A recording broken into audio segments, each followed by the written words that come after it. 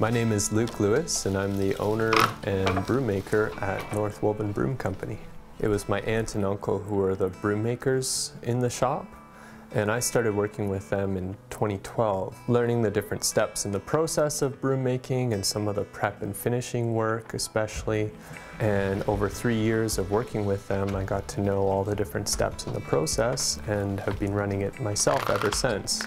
The shop's actually been going for over 30 years, making brooms in the same location, and we're on to a new generation of broom maker now. Broom making wasn't something I necessarily knew I was going to be doing. I fell into it in a way. My university work was in environmental studies.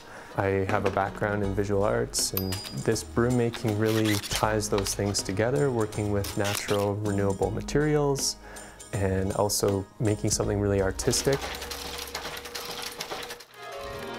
Using really old-fashioned techniques and old-fashioned equipment and sort of staying true to that, we end up with the real old-fashioned broom in the end. So you have something that predates the built-in obsolescence of our contemporary world, and it really feels like it's from a different era.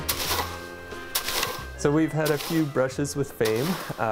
Over the years, Hollywood has been in touch with our shop to make some special brooms for different TV shows and movies. We made the brooms for the Harry Potter publishers when the books were first coming out. And one of the bigger projects was the Bewitched movie based on the old TV show. We made quite a few brooms for that.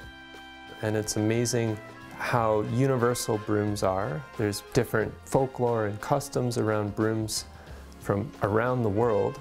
It's a really interesting thing to connect with people on. It's a pleasure to share the story of our brooms.